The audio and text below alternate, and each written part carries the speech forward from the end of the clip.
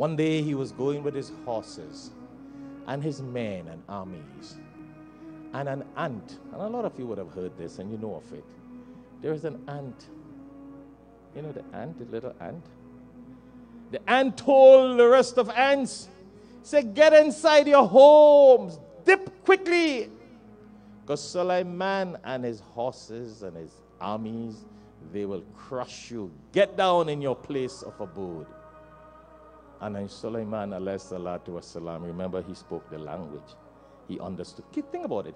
He heard the speaking of a little ant. That's the kind of bounties he was blessed with. He heard the ant saying that. Sulaiman, the great king, and his armies are coming. They're going to crush you.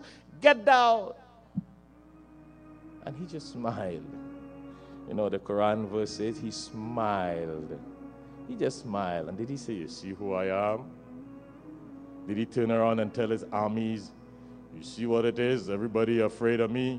I am the wealthy man in town. I got position. I'm the boss. I know it all. I have it all. I am... He didn't do that. Hear what he did. And those of us who don't remember this verse, chapter 27, verse 19, at the Al-Hikmah Dawah table, you could get the khutbah for free. We just ask you to put a donation so we could give other people for free also, inshallah. Hear what he said when the ant said that. Rabbi awzi'ni an ashkura ni'matak. Allahu Akbar. When the ant said that and he heard what the ant said, he immediately prayed to Allah. He immediately prayed to Allah and he said, oh Allah, awzi'ni an ashkura ni'matik. He said, Allah, order me, command me. Not just remind me, you know. He's telling Allah, I want you, Allah, to make me that person that I will always be thankful to you. Allahu Akbar. He didn't talk about how great he is and what he has. He didn't even look at who he is. He was like, oh Allah, please let me be that person who will always thank you, Allah. See? And the word is very clear. It's not an ashkura, shukur. Make me that person that will always be thankful to you, Allah, for ni'matak, for your ni'mah and your bounties and favors. And that's what I'm telling you and myself here today, brothers and sisters. Let us be that kind of person. Don't just be a Thanksgiving person looking to go buy things on a shopping. It's not all about taking the worldly opportunities. If you get it cheap, take it. And I don't say no. But don't miss your Jummah for it. Don't miss your Fajr for it. Don't miss your Salah for it. Got a deal, make use of it. That's what it's all about. But don't forget to thank Allah. So he's asking Allah when the ant said that, he doesn't look at himself, who I am. You know, today when people get a little chip on their shoulder and they've got a little doctorate title, a little LLB and a little ASS. What you said ASS mean? Brother, what is ASS? Brother, that told me it's some degree of an associate of social degrees or something. I don't know what it is. And what the dictionary says. Whatever. A little chip, a little PhD, and we're all about ourselves and who we are and what we have earned.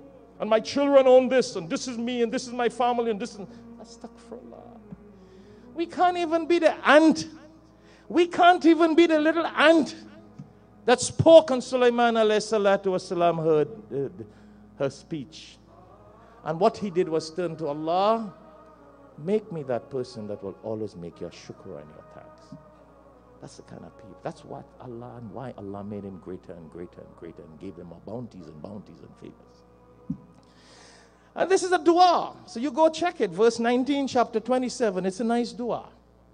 And then the dua continues. Allati an'amta alayya wa ala walidayya wa an amala salihan tarallahu wa adkhilni bi rahmatik fi ibadika salihin. Allahu Akbar. And not only did he say, make me one who would always make your thanks, he says, and he asks Allah, and he tells Allah, I want to be one to always thank you because of the ni'mah and because of favors that you have bestowed upon me and upon my parents. You see, he brings it in. Wa walidayya. Allahu Akbar. As big and great as Sulaiman as-salām was. You see, a lot of people, again, I tell you this and I tell myself, today I am this, today I am that. He made dua for his parents. Allahu Akbar in the dua. Wa'ala walidayya. The bounties Allah. He's asking Allah, make me someone that will always remember to thank you for your bounties and thank you for my parents. Oh, this is a deep verse, a deep dua, a powerful dua. Very powerful, very spiritual, very powerful, very deep. وَأَنْ عَمَلَ صَالِحًا تَرَضَى. And he asked Allah to make him someone that will always do righteous deeds. You see, sometimes when you have power and you have authority, you tend not to do righteous deeds. We tend to abuse the power. We tend to abuse the money. We tend to abuse the authority. We tend to abuse that bossy, authority, wealthy thing that Allah has blessed us with. But here he's asking Allah, make me one who will always do your thanks. Make me one who will always remember my parents and thank you for my parents. Make me one who will always do righteous deeds. And deeds that will please you, Allah. Do such works that you will be pleased, Allah, that you will be radhi with. You will be pleased with. وَأَدْخِلْنِي بِرَحْمَتِكَ. And admit me by your rahmah, Ya Allah. Admit me by your rahmah. Accept me by your mercy, Ya Allah. Because he's accepting that everything that he has to be grateful to Allah because it's from the rahmah of Allah. Fi ibadika salihin. And he's asking Allah to make him amongst the people who are the righteous ones, salihin. Sometimes a lot of us, we make dua, Ya Allah, I want to get that car, it's a nice car. So I want a good job so I could buy it. I like that big house across there. I want to get that. How many of us make dua and ask Allah, Ya Allah, make me from amongst the salihin. Ya Allah, make me from amongst the righteous people. Here's Sulaiman as-salām, the powerful king that the Jews and the Christians and the world respect as a king, Solomon. We call him Prophet, Nabi, sallallahu alayhi wasallam. And he's asking Allah to be amongst the righteous. And he's asking Allah to always remind me to make this dua, that I will never forget to ask you to be amongst the righteous. Today, a lot of us, when we pray salah, it's only when we ask for what we want. We don't even ask to be righteous. We don't even ask for ourselves to be righteous, for us to be amongst the righteous. It's a sad time. And that's why I wanted to remind you of these verses in the Quran.